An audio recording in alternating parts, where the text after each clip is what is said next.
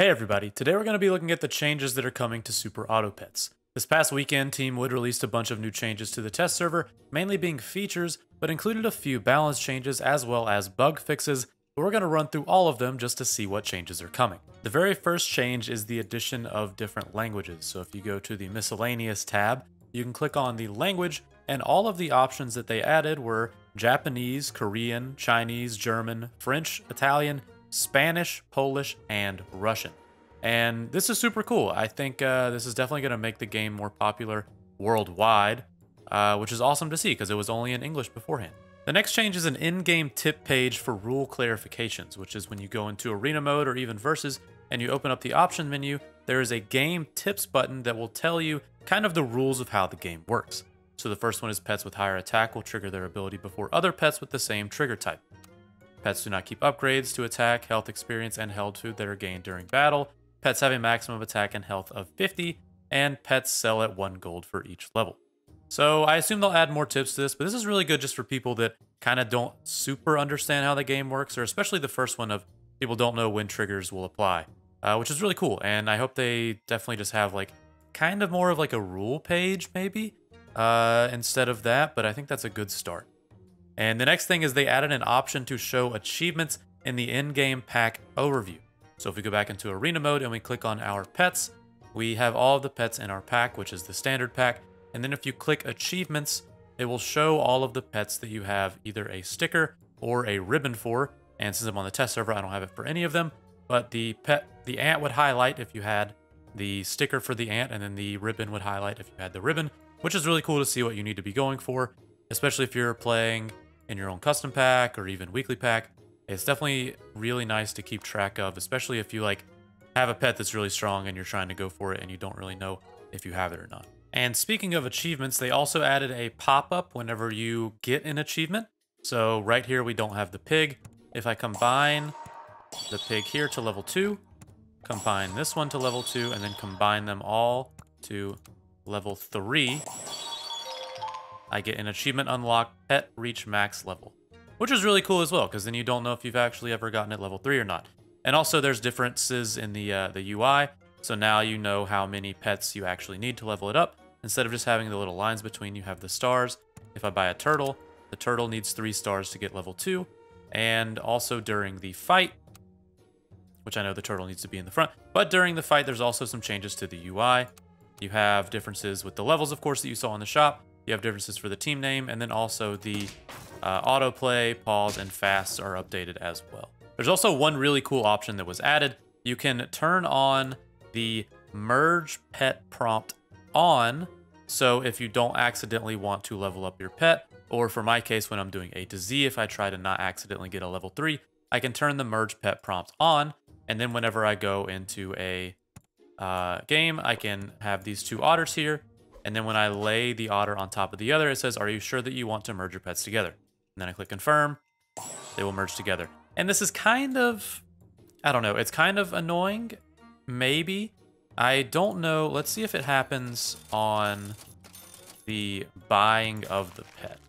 Because if it does, then it's kind of a ton of like friction. But if not, I don't think it's too bad. And it might be good for people that accidentally combine maybe on phone. I think mobile will be really good because I think I accidentally do that all the time. Yeah, so if you just place on top, it doesn't, but whenever you combine them, it gives you the prompt. So not too bad because most of the time you're just buying on top of the other pet. So maybe it's worth turning on.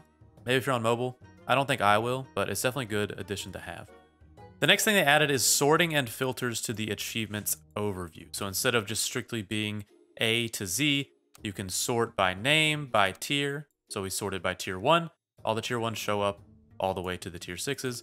Sort by name, which is the default. Or you can filter by only your unachieved or only your owned achievements, which is really cool to see. Instead of just having to scroll through going A to Z, which I know mine, when I do A to Z, is in order. But it's definitely really good. You can just look for the ones you don't have, and then you can go for those or add those to your pack. Another really cool addition they added is the addition of randomizing, importing, exporting, and searching for custom packs. So if I go to create a custom pack, I can search for a pet to add. So let's say mouse, I can add the mouse. But that isn't really the coolest thing because there aren't really a ton of pets. They did add the randomize, which will make a random team, which will be cool for maybe challenges or if you just kind of want to make things harder, make things a bit fun. But the best thing is the export and the import option. So if I ever make a team for a video and you want to play that team yourself, instead of me just showing a picture of whatever my team is or not showing anything at all and then you don't know what to play, I can click export. I can export my team, copy it to clipboard, and then I can just paste it in the description of my video. And then what you can do is you can go to import, you can copy the code from the description, and you can do it right here.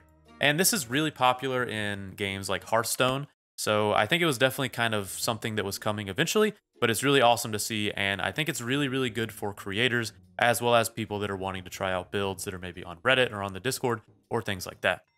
But those are kind of all the additions to features. They added a few balance changes. So if I go back to custom pack, the first is they changed the crow ability to on level 1 cell, replace shop food with chocolate. On level 2 cell, it replaces 1 chocolate that gives 2 experience. And on level 3, it replaces it with a chocolate that gives level 3 experience, which is a lot better than it was previously because at level 2, you would sell the chocolate, you would get 2 chocolates that give 1 experience apiece. So it would cost 6 gold from a level 2 crow.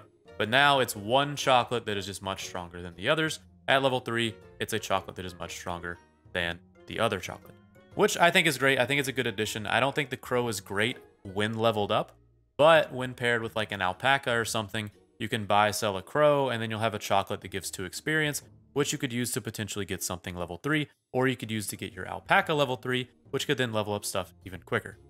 Another change is the marmoset, which at level 1, your next roll is free.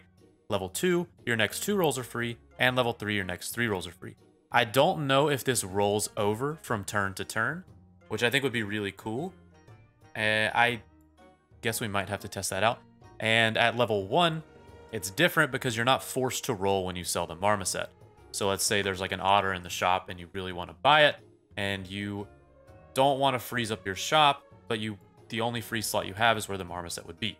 So you sell the marmoset, you can buy the otter, and then you can use your free roll whenever you want. And that way you have an extra slot after buying that otter to where you could find something new. So I think the level 1 is a little bit better, and then it actually makes leveling up the marmoset actually worth something. And I think that's really, really good. I think the main goal, at least for most pets, is I think that they should always do something different on level up, which I think most pets kind of do. But there are some where it's like leveling up the marmoset doesn't make any sense. Leveling up the crow doesn't really feel that great. But there are some pets like the scorpion, which doesn't have any difference on level up, which maybe it could. I don't really know what that would be, but I think it is cool to actually have an incentive to level up every pet in the game. The other change was to the cassowary, which is at level 1, it is still the same. If this has a strawberry friend, gain +1 attack and +1 health. At level 2, if this has a strawberry friend, gain +2 attack and +2 health. So this is much better than before, because before, at level 2, you had to have 2 strawberry friends, and you gained +1/+1 for each strawberry friend. So it kind of forced you to go all in on strawberry teams. And strawberry teams are very good, but whenever you play a cassowary or a shoebill or something like that, your team is the exact same every single time. And now you only have to have one other strawberry pet for the cassowary to be good. So you could see maybe some new builds that only require 1 strawberry, and then you can go into like a velociraptor instead of just going shoebill and 4 strawberry and trying to scale your team as fast as possible, and then just getting coconuts and probably winning the game. There is one bug fix that was added, which is a pretty big one.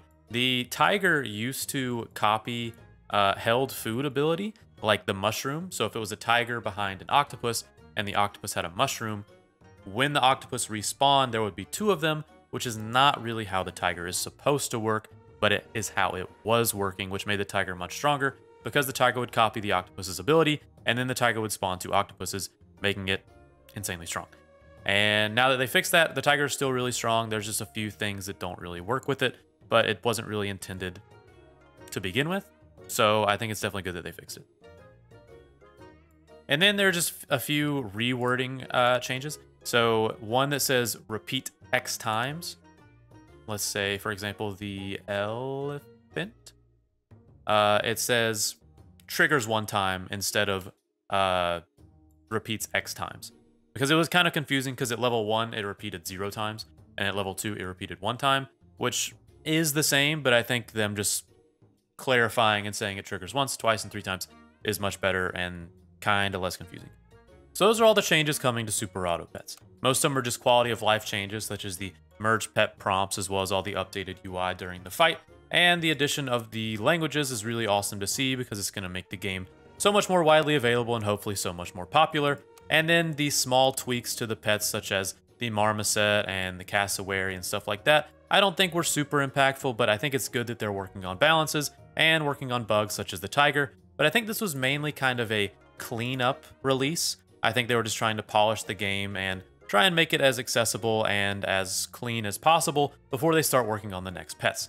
So let me know what you think of the updates, and let me know what you're most excited to see. I think my most excited thing about this update in particular is the export option, just because as a creator, I think it's awesome for people to be able to use the packs that I'm showing off, and this makes it so much easier instead of showing a picture, or for the most part, whenever I don't show anything at all. So yeah, let me know what you think. Thanks for watching.